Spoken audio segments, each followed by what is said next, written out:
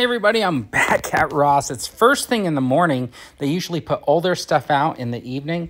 What I'm doing is I'm just walking through with my camera on so you can kind of see what kind of a store it is. There's a bunch of clothes. There's a housewares little department. There's like a little automotive section, a little pet section. There's all these different sections. And of course, right here is 2 or sometimes 3 aisles of toys. So let's check it out first thing in the morning. All the shelves should be nice and stacked. If you watch my last video, everything was completely tossed off the shelves. And this time you'll see the shelves are stacked and nicely put away. Check that out. A nice robotic snake down there at the bottom. We're going to start going through these because it's like a hodgepodge. When they throw these stuff out there, they're just like shoved on the shelf, so you don't know what you're going to find in here. It's just a collection of stuff. Check that out. These Witcher figures are just showing up. That Superman that I saw the other day.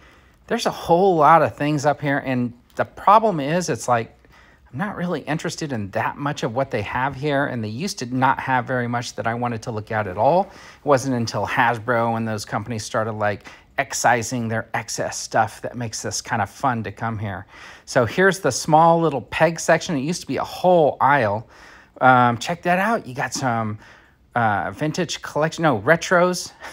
You got some retros back there. That is the Emperor.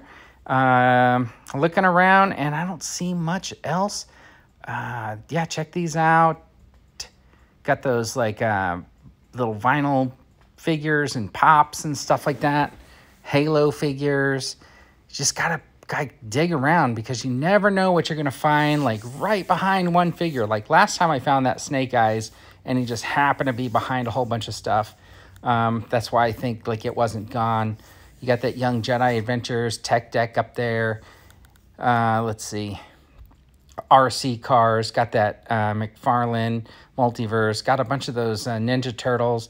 I don't know why I haven't picked any of those up, honestly. Just not appealing to me. Jurassic World. Let's see. Yep, nope. I've been looking for that Marvel Legends 5-pack. Nothing. So they got some art supplies on this side. Then you got like Barbies and that type of stuff over here. But you got to come over here and look because sometimes a good item will just be mixed in over here. And you'll see later I found these like little coloring pages and stuff like that, oversized coloring pages that are kind of cool. And they were right behind all of this stuff. I didn't see them till I was on the other side of the shelf and I saw them through the shelf. But anyways, there's like a Fortnite figure sitting over here. And then we just go back around the corner. And this is that art department where sometimes I look for big pictures that could be like background or like a diorama type background or something like that. You got like a little kids section over here, and sometimes you'll see stuff mixed in there. So you do want to pop around and just see what was potentially left on the shelf over here, because sometimes you do find one good thing just sitting on the shelf. Probably somebody picked it up and somebody's parent said, no, you can't have that. So this is kind of some of the stuff that I hadn't seen before. Of course, you got that Palpatine. You got a different kind of a Witcher. And check out these Funko sodas. Have not seen those. $3.99.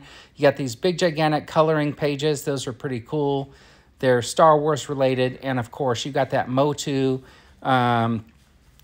horse thing or whatever. And check it out. It is cheap. $5.99. That's a good price. So not really a whole lot first thing in the morning. Thanks for tuning in. I really appreciate it. And as always, have a fantastic day.